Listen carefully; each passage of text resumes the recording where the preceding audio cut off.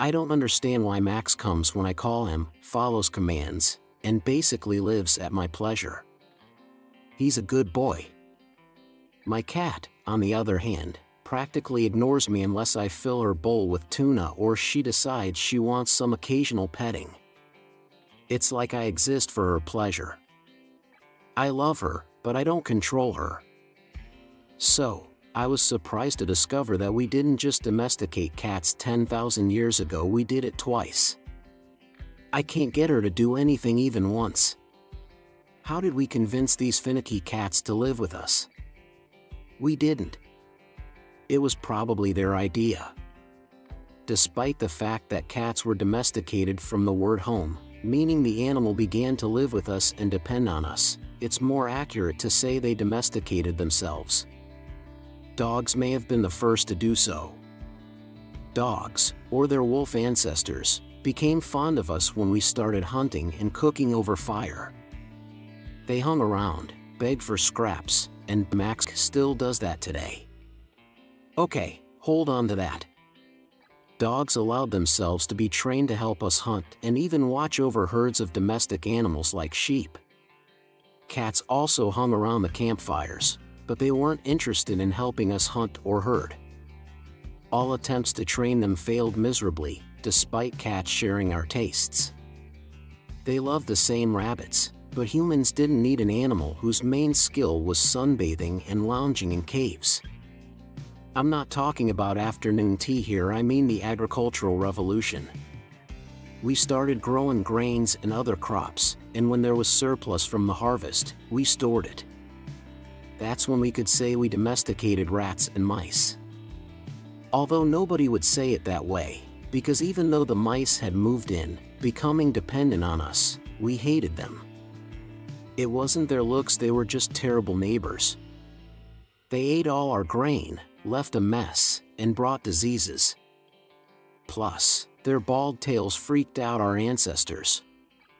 Chasing them was useless, they were very hard to catch. That's when we started trying to invent mousetraps. That's when you finally found your place in the human world. Cats love mice.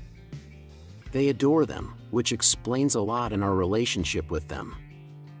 We may have disagreements, for example, when a cat wants to go out, then come in, then out again, but we get along because there's no mousetrap better than a cat. When people stored grain, rats and mice showed up, and then cats came to catch them. Soon, people started persuading cats to stay, maybe not offering them the best spot by the fire, but not forbidding them either. Did you ever try to argue with a cat? Maybe even built a couple of temples for them? If you still doubt who's in charge here, remember that the Egyptians revered the cat goddess Batet, so who's the boss? Even the Romans, though not worshipping cats, used them as a symbol of freedom. In other words, you can be a master to a dog, but a cat is just a freelancer. That's not the only difference. Dogs, for example, have come a long way from their wolf ancestors. It's hard to believe there's a connection, but compare a domestic cat or a Maine Coon with its ancestor, Felis silvestris, also known as the wildcat. People who study them will say today's domestic cats are nothing like Felis silvestris. But I disagree. Sure, they're a bit smaller and much friendlier, but the biggest difference, which excites scientists, lies in the stripes.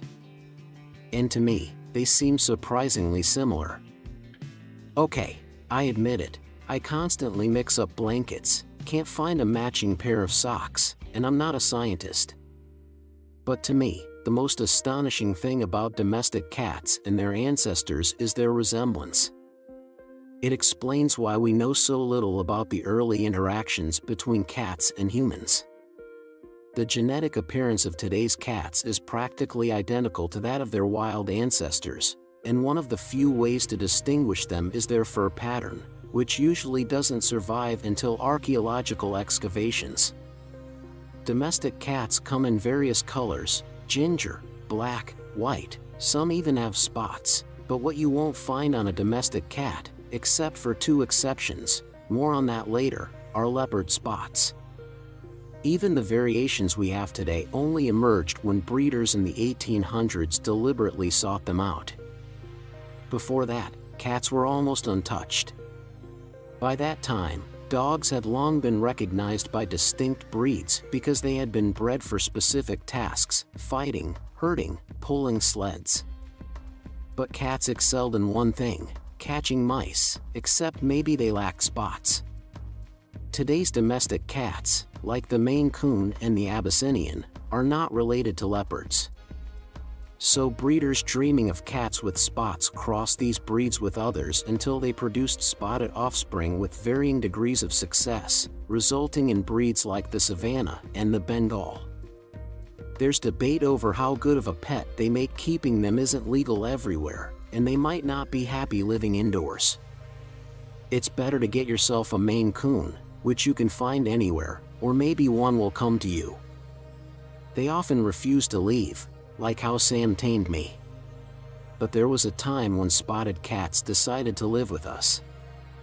Remember, cats domesticate themselves, so it makes sense that if we're growing grain and attracting mice, we're lucky that cats show up. Until recently, scientists believed they were always breeds like the Maine Coon, but recent excavations in the village of Jiahu in central China showed that 5,000 years ago, Chinese farmers were content with their own cats. Unlike the Maine Coon, these cats were descended from leopard cats, like the artificially bred Bengals. They had spots. And although the Chinese didn't start worshipping cat deities, the excavations showed they cared for their spotted friends, even though the cats caught rodents. Farmers still fed them. Archaeologists even found a whole Jiahu cat buried so carefully that its skeleton remained intact for thousands of years. This proves that someone held the animal dear. So what happened to these technical cats? No one knows for sure.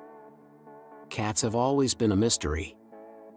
Some believe that with the advent of trade, farmers learned about Maine Coons and chased the shadow of leopard cats in favor of today's domestic cats. Maybe spots were in vogue. But if you've ever heard the song "The Cat Came Back," you know they're not easy to get rid of, though sometimes cats venture out on their own to roam free.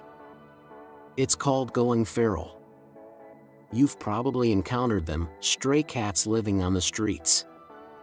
I tend to agree with scientists who think that once a domestic cat or cat breeds start associating with humans for some reason, it means they've taken a step closer to the wild animals we're familiar with. Today, cats are the most popular pets in the world. There are about 75 million beloved cats just in the United States, and these magnificent hunters consider us cool and decide to live with us. Well, I'm flattered.